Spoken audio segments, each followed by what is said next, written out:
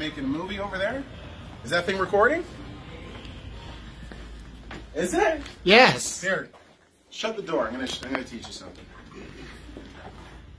You saw what was just happening in the deal we were working. So it's good that you're recording. Here's a tip, everybody.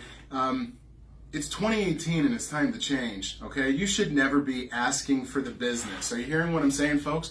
Never ask for the business. I remember when I started my career, this is one of the things that everybody kept telling me. They were like, you've got to ask for the business, ask for the business. You never ask for the business. You ready for it?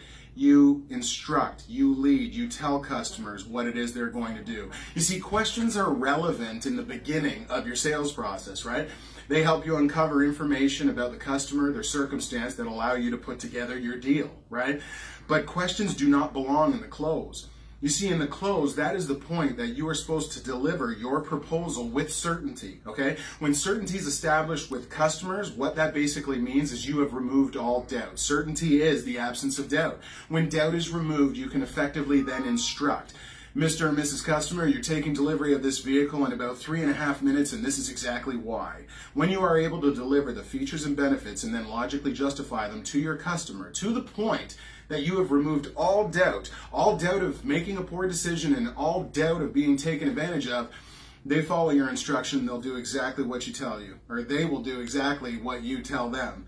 Again, sales is not about, gypsies and sprinkling fairy dust on people. It's not. It's simply demonstrating the features and benefits of a product, service, thought, idea, or concept, and then logically justifying to a customer as to why they're going to take them. So again, it's 2018, folks. If you're asking people for the business, all you are establishing with them is that you are just as uncertain as them about it being a good deal, about it being a good decision to move forward. When you know and are certain that it is a good decision, then you will feel obligated to advise them on taking advantage of making that wonderful decision. Stop asking for the business, folks, and if you want to learn exactly how, reach out to me. AlanDickey.com. I have the answers, and me and all my team are winning because of them. Make it a great day, everybody. Now put the camera off. We got to get back to work.